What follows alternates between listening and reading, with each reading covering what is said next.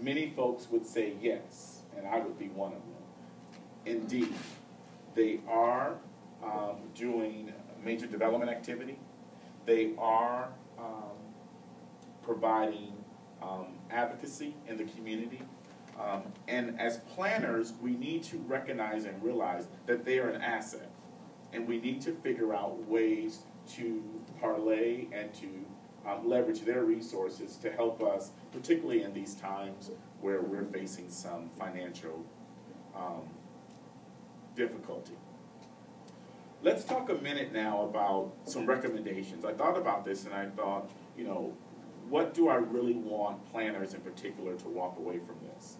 And I thought about just some recommendations, and particularly for municipal governments and planning organizations, what they can do to help identify ways to really leverage your resources. Consider holding your public meetings in a church setting. Now, how many of you have had to have your required public meetings? You know, you're initiating a new community plan, and you're trying to have it within the community, and you need to find a venue, and you have all of these choices, and sometimes because of the separation of church and state, we say, well, we can't have it at a church. The one thing that you can certainly get is you can get a built-in audience. You can get a built-in audience. So consider having your community meetings at a church setting. The other thing I would tell my planners in Riverside County is, you know, you may have a better chance of people not acting out because they are in church. You know how it is sometimes in community meetings. People want to cuss you out. People want to throw things at you. They may have a little bit more, you know, regard to where they are and not act out in this environment. Share what you're doing with the church leadership. You are undertaking community plans in their neighborhoods, and you know it would behoove you to have a meeting with the pastor or to have a meeting with the clergy leadership and to explain to them what you're attempting to do. So share those goals and objectives, you know, with neighborhood and community plans. Encourage participation of the parishioners to join boards and commissions.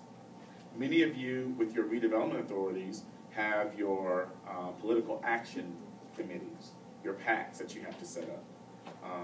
So encourage members, you know, if you go out to these places, to join the board. Typically, when we look at people in churches, they're typically more active than, you know, your regular people. Share best practices with religious institutions. So some of the examples that we just talked about today, you know, share some of these success stories and say, you know, you have colleagues out here that are doing more than just ministry to the parishioners. Encourage churches to consider public-private partnerships. We all know they work. And so many churches don't realize and understand that they can do and get a lot more done if they simply share the resources. Get neighborhoods to develop neighborhood plans. Get churches to develop neighborhood plans. One of the worst things to have is to have a church that has a lot of land but does not have a vision on how to develop the land. And as planners, we could help facilitate the discussion and provide examples of how they can develop their land. And then finally, identify advocacy groups like Planning in the Black Community Division or NOMA, National Forum of Black Public Administrators. Individuals that possess the research, technical expertise to provide information to these institutions to help them understand that they can come to us with questions, and we can provide that, you know, the information that they need.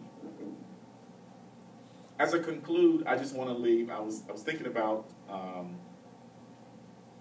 just my interaction, not necessarily currently where I work, but prior to joining Compton, I worked for Riverside County. And I had a couple of interesting interactions. I had predominant white staff. And one young lady on my staff was processing a conditional use permit for a church. We all have experienced this before. This conditional use permit, however, was in an industrial park. And the church was simply growing by leaps and bounds, trying to find an appropriate location.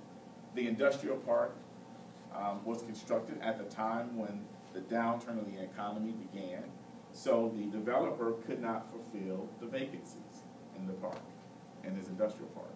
So one idea he got was, I'm going to lease the space out to a church. I've been approached. They have, ample parking. They seem to have limited times and opportunities. And so they did. They applied through the county for a conditional use permit.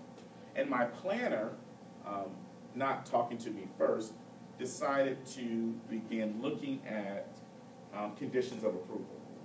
So she decided, she had a brief conversation with the church, and she decided she was going to issue limitations on the church.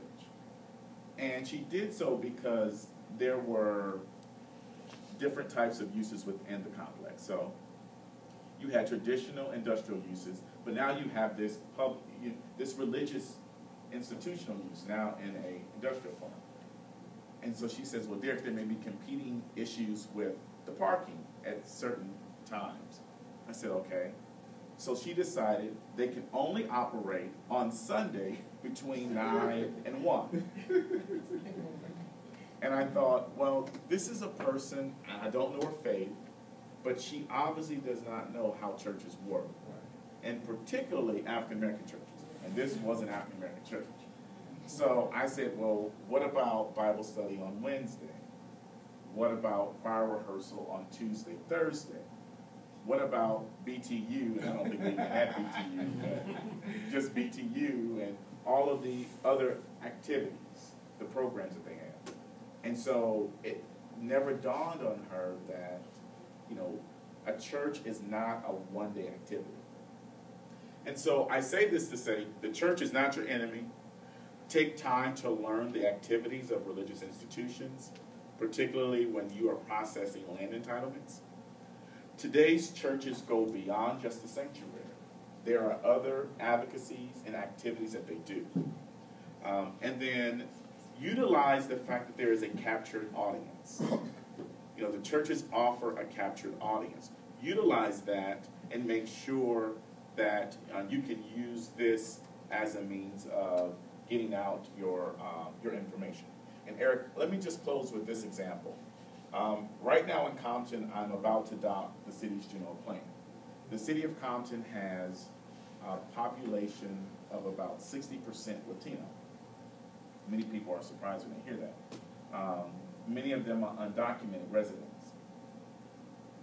As we begin to wind down the general plan, one of the things that we realized is that we did not do appropriate outreach to the Latino community.